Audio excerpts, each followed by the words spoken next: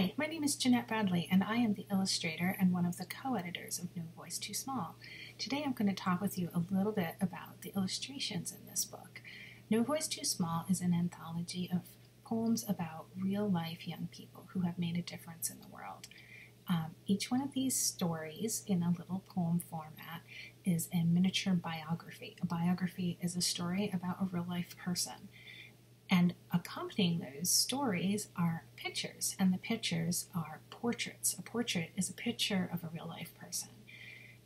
It's not necessarily a photograph. It could be a drawing or a photograph or a sculpture.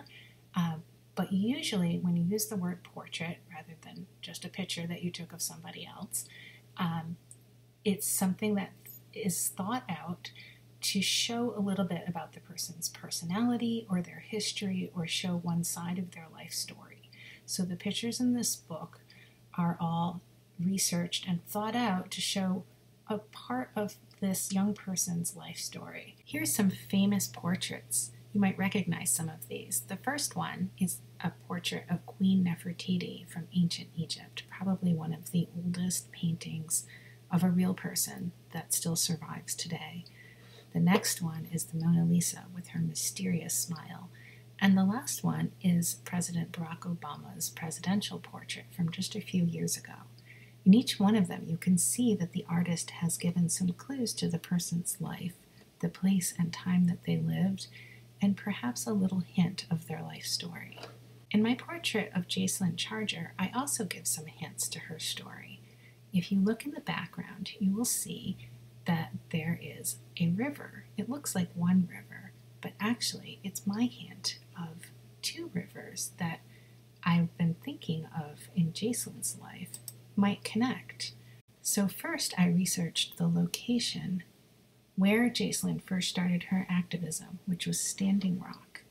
And I actually wasn't familiar with Standing Rock or what it looked like, so I had to look up pictures of it. And I found this beautiful landscape that's dominated by this twisty river full of oxbows. And I also saw pictures of the camp, where people had erected teepees and tents and had their trucks and horses and all sorts of things that people were living in while they were attending this protest.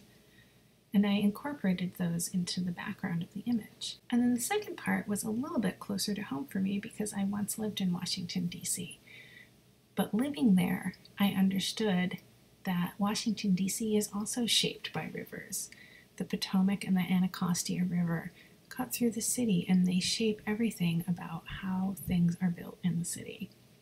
And so I wanted to tie these two places that were really important in Jacelyn's life, Standing Rock, where she began her activism, and Washington, D.C., where she actually ran across the entire country from Standing Rock to D.C. in order to speak to people in Congress about what was happening in Standing Rock.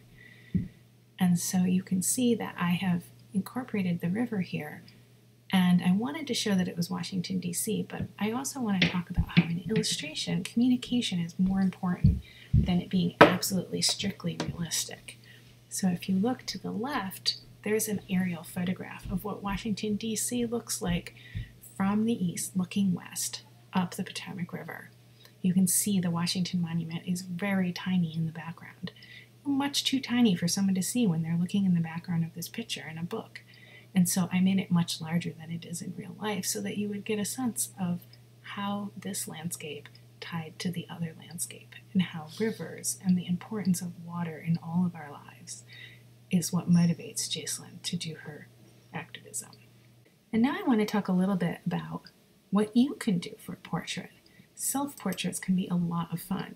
They don't have to be a boring picture of just your head. They can incorporate all sorts of interesting things that show who you are, what's exciting or interesting to you, and the things that you like to do. So here are some famous self-portraits in which these artists are telling stories about themselves, which can be even more interesting than looking at a painting of an artist telling a story about another real person. So we're going to do a project called Meet the Artist. Lots of cartoonists like to do this. It's a way to introduce themselves to readers, and it's also just a fun thing that artists do to share pictures of themselves on social media.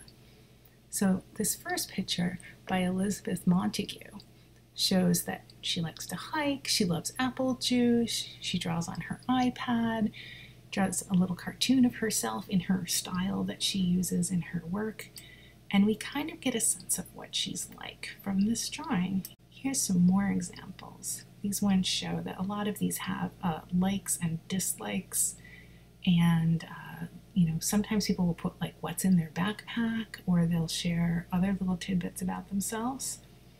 And this last set shows that many artists, when they're drawing a self-portrait, show themselves doing something that they love to do. And that's one thing that I tried to do in No Voice Too Small. I tried to show each of the activists doing something.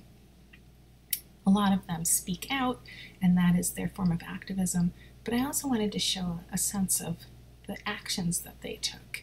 And so I tried to work that into all of the drawings. So here are some self-portraits of two other artists, Lorian Tu and Mike Petrick, and it shows Lorian skateboarding and Mike grilling, and it shows some of the things that they like to do. And I'd like to challenge you to do a Meet the Artist cartoon. There's a form that you can use, or you can just do this on any piece of paper that you have at home. And to inspire you, I'm going to show you a little bit of my own process of drawing one of these. So if you watch for just a moment, you'll see my drawing take place starting out as a really rough sketch and slowly gathering details and color and starting to look more like a real cartoon. And then I add in some of my likes, my dislikes, thoughts about what I wish the world would have more of and less of, and also my very silly studio assistant whose goal in life it is to make drawing more difficult. I can't wait to see your Make the Artist cartoon. Have fun drawing, and thank you so much for joining me today.